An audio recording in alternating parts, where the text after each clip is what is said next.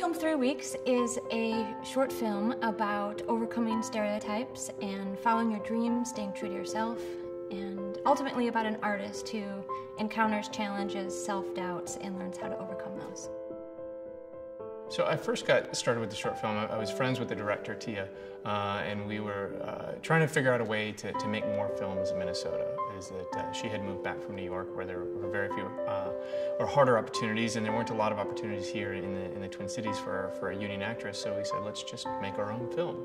And so I signed on board to say, okay, I'll produce and be executive producer, and we'll write some stuff and pull in some friends. And at first it started small, and about 50 people later, we had a film.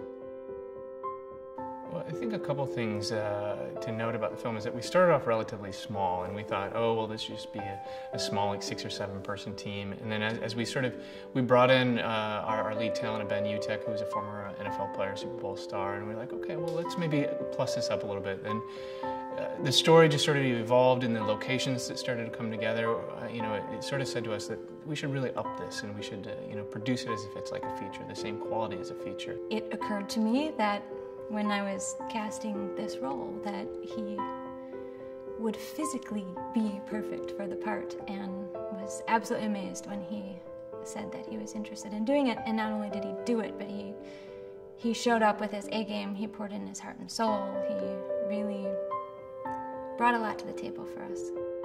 I became a filmmaker after a career as an actress as an attempt to forge my own opportunities.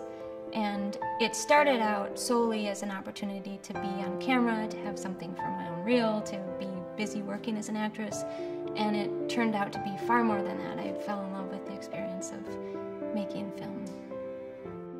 So the goal of the film is to take it to festivals, to show the talent of the acting team, but also the recognition that great film and cinema can come out of Minnesota. And so for me as a producer, especially a producer as a short, there's no financial windfall that ever comes out of these things, but a recognition of the talent of the people and the crew. And then ultimately, take what we learned from this one and the crew and the acting team and make it into a feature, either this story or the next. I always say that the best reason to make a film is to get good practice for the next film.